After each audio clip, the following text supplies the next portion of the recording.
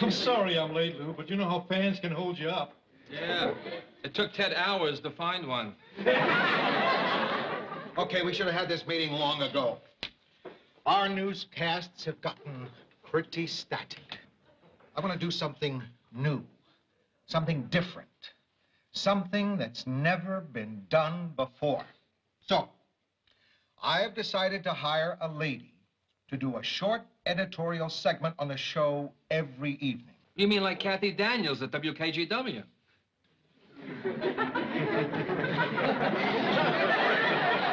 Yeah, something like that. She'll do special interest items. And Sylvia McMahon over Channel 6, if she's another one. On that order, yeah. To broaden our appeal. Yeah, and what's that girl's name at Channel 3 and 11? Broaden our appeal and make our news more Christian.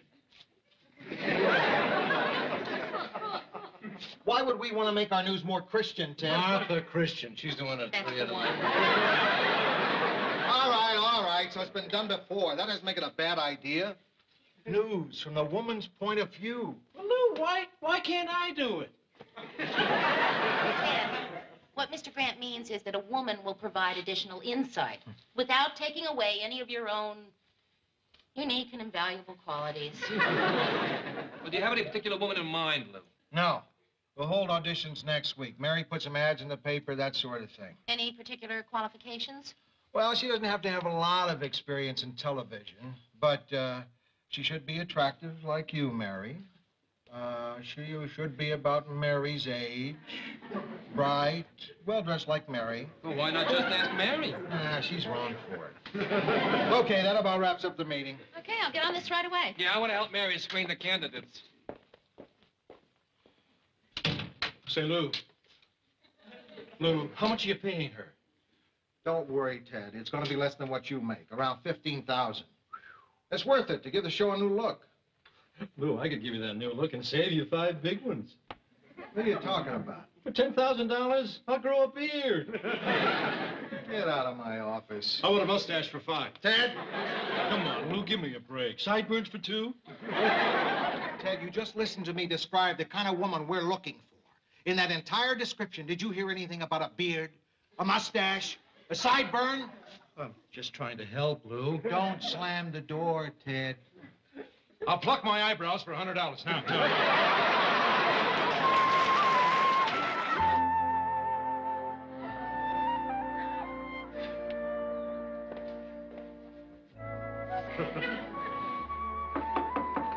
Who is it? Georgette. Come on in.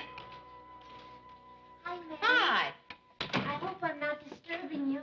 Please tell me if I am. No, you're not disturbing me. I'm not sure you'd tell me if I were. Yeah, I would. No, because you'd think you might embarrass me. And rather than embarrass me, you wouldn't say anything.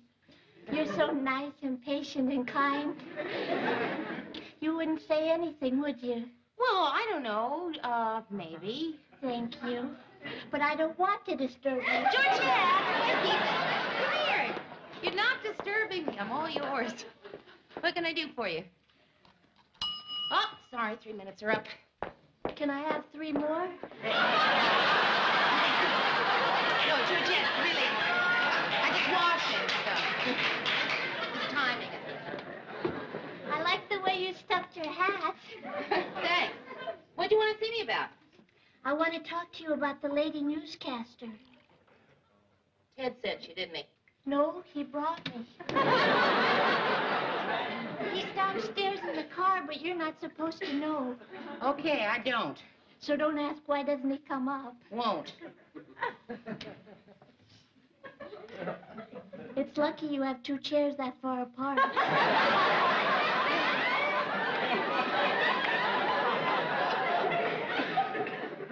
Anyway, about this lady newscaster. Please don't laugh. But we want me to be her. You want to audition for the job? Absolutely. Cross my heart, I swear. Really? No. I told Ted I'm not a very good liar. Ted wants you to audition? Yes. That just doesn't sound like Ted. When he heard how much the salary was. He sent me over here to butter you up. But don't think that that's why I said I like the way you stuffed your hat. I do. I like the way you stuffed your hat.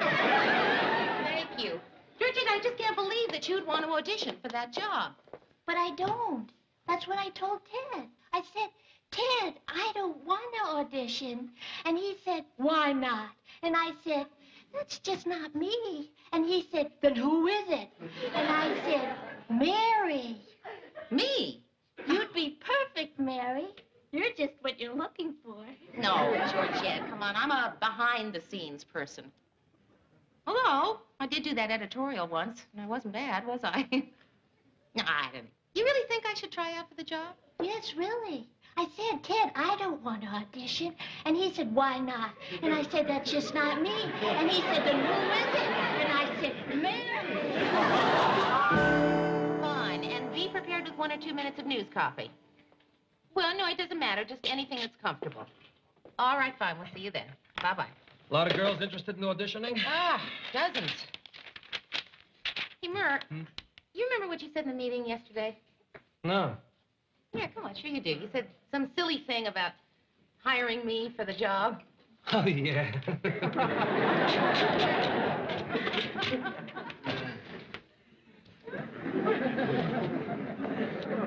Hi, everybody. Except Mary. But you want to know why I didn't say hello, Mary? No, Ted. All right, I'll tell you why. The reason I didn't say hello is I think it's pretty low. When a person asks a friend to go to another friend, to do the first friend a favor, the second friend tears the first friend's heart out. Oh, Ted, Georgette doesn't want the job. She doesn't think she has the talent. Oh, that's ridiculous. How much talent does it take? Hey, wait a minute, Ted. Wait a minute. You don't think that job requires a certain amount of skill? No, I don't. I mean, you feel that any fool can do it? That's right, just about any fool. Let me get this straight, then. Now, you are saying that any half-wit could just walk in here and read the news? That's right, just about any half-wit. But don't you bother to audition for the job, Marie. Lou wants a girl. I got you! I got you! I got you! I did it! I got him! I finally nailed it! I just lost a duel of wits to an unarmed opponent. Oh, Mr. Grant, do you have a minute? No. Oh, well, I'll just take a moment then. I don't have a moment, Mary. All right, very quickly then. Mr. Grant, you remember that on-the-air editorial I did? Yes. Well, I wasn't bad, was I? No, Mary, you weren't. Come in. Mr. Grant, you remember yesterday you said you were looking for a girl like me for the newscaster job? Mm-hmm. Well, I'm a girl like me. In fact, I'm probably the girl most like me I know. Mary, don't you think you were the first one I thought of for the job? Well, then why didn't you let me audition for it? Well, because I'm afraid I'd hurt you if you auditioned and I had to tell you I was giving the job to someone else. I just couldn't bear hurting your feelings that much, Mary. Oh, Mr. Grant. And I really think you'd stink. Look, try to imagine that it was me who was trying to be a newscaster, and you had to tell me that, no, that's a rotten example. I'd be terrific. Mr. Grant, it's not going to break my heart if I don't get the job. And it certainly wouldn't be the first disappointment I've had in life. Yeah? Yeah, I've had plenty of disappointments. Like what? Well, of course, things have been pretty good lately. All right. When I was in high school, I ran for the president of my senior class. Mm.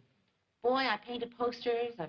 I made speeches. I campaigned for months. And you lost. No, I won, but not by nearly as much as I thought I would. But I got over it eventually. Excuse me. So, Mr. Grant, all I'm asking for is the chance to audition, just like anybody else. Oh, okay. You can put your name on the list. Oh, Mr. Grant, thank you.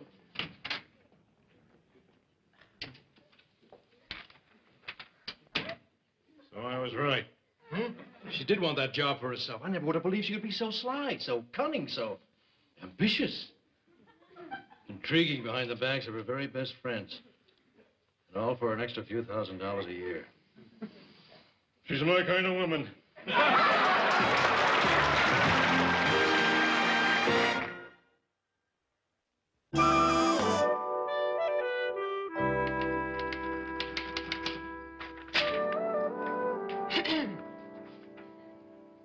Thank you, Mr. Baxter.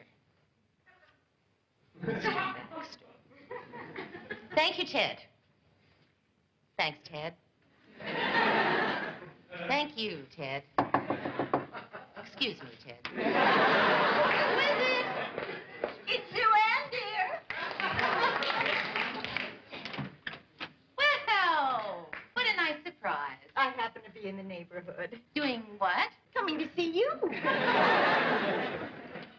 Oh, Mary, I love this apartment. I love what you've done to it. I haven't done anything to it. I know. That's your guts. Mary, I would kill for a cup of coffee. That's why I'm going to offer you one. Mary, I'll tell you why I'm here. I have decided to audition for that woman's point of view spot on your show. In fact, I've already prepared what I think is a very solid piece of copy on the recent mudslides in Alaska. How do you take it? Very seriously. I'm into coffee. Oh, coffee experts agree a good cup of coffee should always be savored just as it comes from the pot. Hot, rich, and black. I just have a little cream and sugar. Joanne, why do you want to be on our show? You're the happy homemaker. Yes.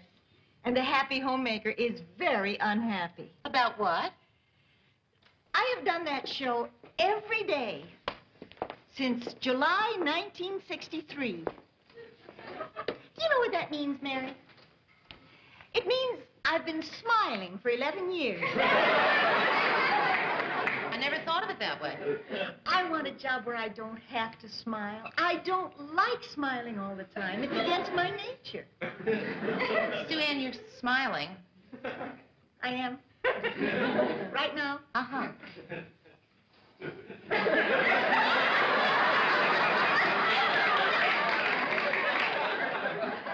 I can't tell anymore. I'm in a rut, Mary. Everything I do is mechanical.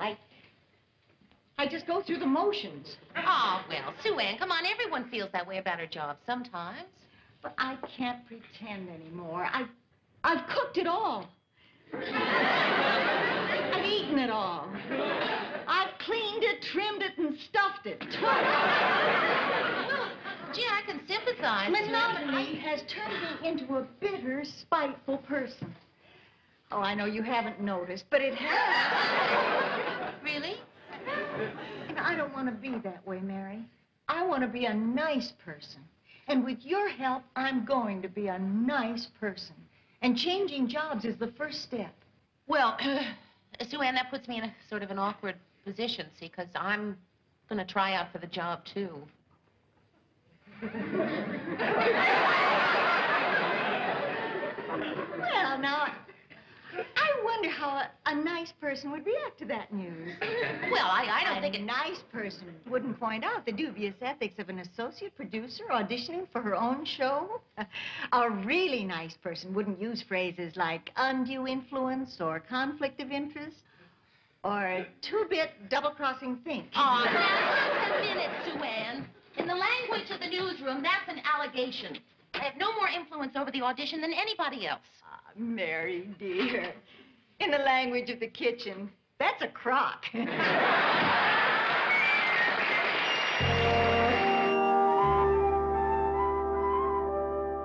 thus the repercussions of an upsurging inflationary spiral are as inevitable as they are catastrophic. You better believe it. And very well put, incidentally. That was a woman's point of view. Okay, thank you. Bring in the next girl. That was just awful, wasn't it? I hated myself. I was just awful. No, you weren't. You were fine. Thank you. How was I, Lou? Just awful. Good morning, Lou. Oh, good morning, Sue Ann. Ted will brief you. Suan, park it over here.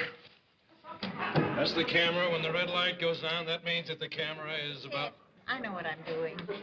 Just cue me and then stick a sock in it. Everybody. And action. And now with the new feature, news from a woman's point of view, Sue Ann Nivens. Thank you very much, Ted. And good evening. Massive mudslides wreak havoc.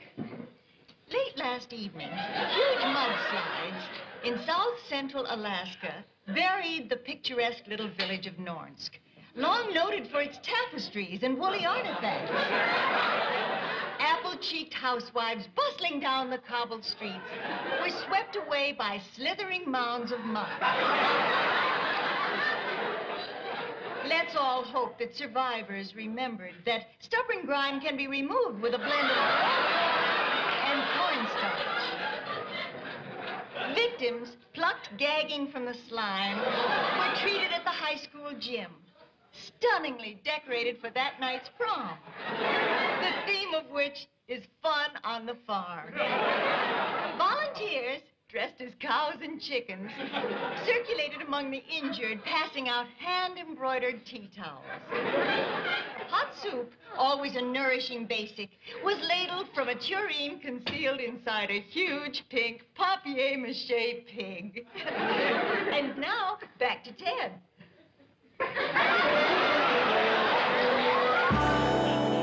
Thank you. Enid Beringer, The Twin Cities. And that was a woman's point of view. Thank you. Okay, everybody, let's break for 5 minutes. Mary's next. Mayor?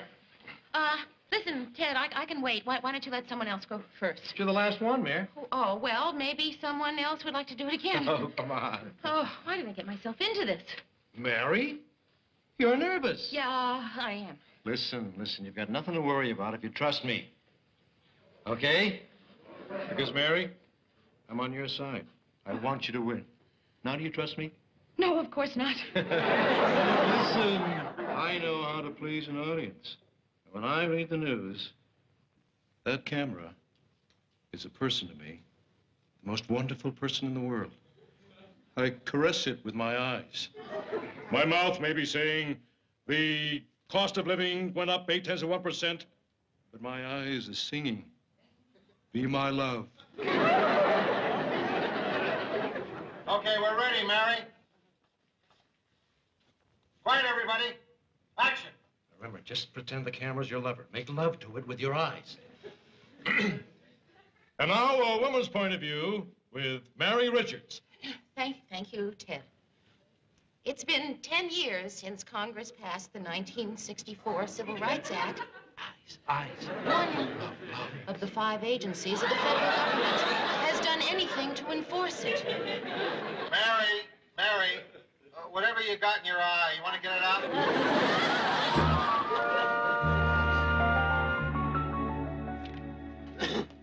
Oh, hey, Lou, you gonna give Mary another try? What for? She wasn't good, Murray. I wish she had been. I wish she'd been terrific, but she tried twice and she wasn't. I know, but she was nervous. Just don't know how I'm going to break it to her. You wouldn't like to, would you? Sorry, Lou. I'm no good at breaking bad news. I still haven't told Marie I'm going bald. You wanted to see me, Mr. Grant? Oh, yeah, Enid. Welcome to the news team. Welcome to the... Does that mean I got the job? Mm-hmm. Oh, thank you, Mr. Grant. Enid, one of the first things you'll want to learn about this job is no hugging. We're not a hugging newsroom. Some staffs hug, we don't. Tell you what, you go on down to personnel, tell them you're starting Monday, and fill out all the forms. Right away. Thank you, Mr. Grant. You'll like personnel, they hug.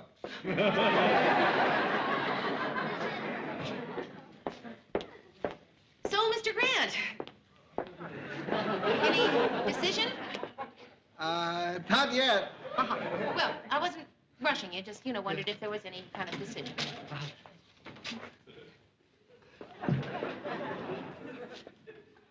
Mary, I haven't made the decision yet because you're going to make it. Your second take was very good. Oh, Mr. Grant, thank you. I was still a little nervous. Very good. Yeah. But there's one other tape I want you to look at. It's between you and this girl. Now, you watch, and you tell me. Point of view, Enid Beringer. Thank you, Mr. Baxter. I would like to give you the woman's point of view, but I'm having a problem trying to figure out exactly what the woman's point of view is. I mean, do all women think alike? Do Bella Abzug and Connie Stevens think of exactly the same thing when they get up in the morning? Okay, maybe when they first get up in the morning, but after that, I don't think so. And I don't think girls are made of sugar and spice anymore. Those things cost too much money. But if WJM is interested in hearing my point of view, I would be very happy to try and give it to them. Thank you. Enid Beringer, the Twin Cities. Okay, Mary. There you go. It's between you and Enid. I'll go with whatever you decide. Now, who do you think should get the job? Wow, Mr. Grant, that's a really tough decision, isn't it? But I have to go with me.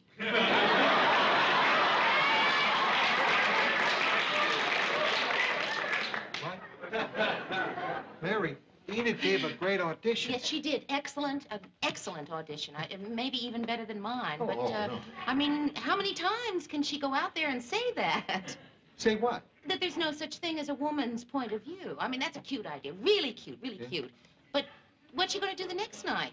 And besides that, Mr. Grant, I've got the newsroom experience. You know, an audition isn't everything. I mean, she was good. Really, really fine. But I think all the factors considered, I got to go with me. Mary, come in. Oh, hi, Mary. Hi. Mr. Grant, it's all set. I went down to personnel. I told them I start Monday. And thank you again. I won't let you down.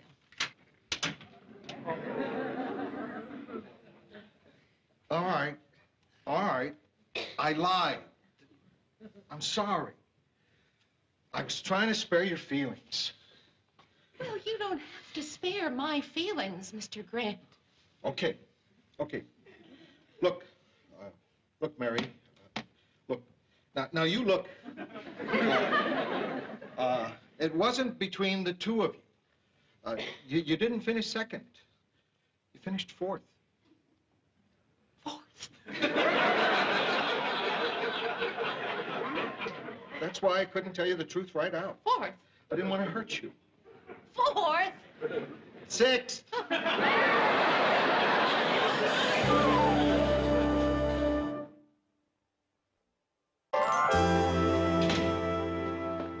Excuse me, Mary. Gee, I was so excited I forgot to ask what time I come in Monday. Well, 10 o'clock will be fine. Thanks.